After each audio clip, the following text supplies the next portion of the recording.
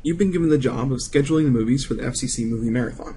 You have 4 choices for movies: an action movie, a comedy movie, a drama, and a horror.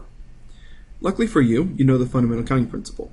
How many ways are there to order these 4 movies? So we're going to watch these 4 movies, but we can pick the order we want to put them in.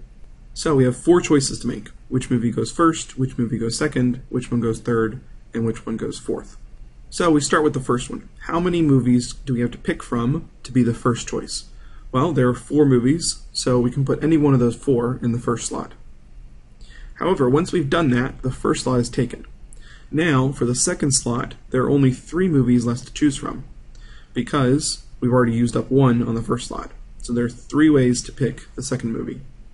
Similarly, for the third slot, we've already placed the first and second ones, so there's only 2 movies left to choose from.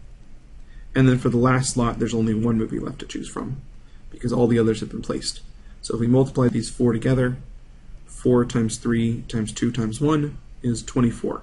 So there are 24 total possible ways that you could order these movies.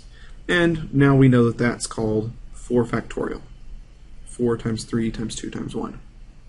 Anytime we're ordering a certain number of things in the same number of slots, we can use a factorial to calculate that. So organizing 4 things in 4 slots is 4 factorial.